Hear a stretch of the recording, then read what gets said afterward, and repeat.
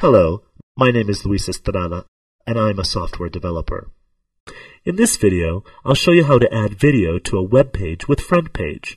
FrontPage is a registered trademark of Microsoft, a company to which I have no affiliation. In the last couple of videos, we talked about video streaming technology and the software components needed to implement it. FrontPage does not feature streaming video capabilities like FLV conversion or a flash video player. So the easiest way to add video to your web pages is to use a free video hosting service. The most popular of these services is offered by the company YouTube. In this website, you can upload your own video regardless of the format, and then the website will convert it into the FLV format.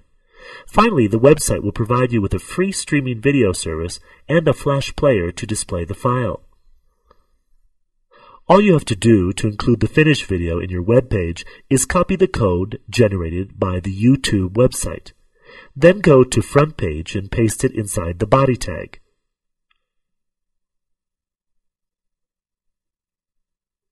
Save the file and open it in your web browser. Now you have free streaming video on your page.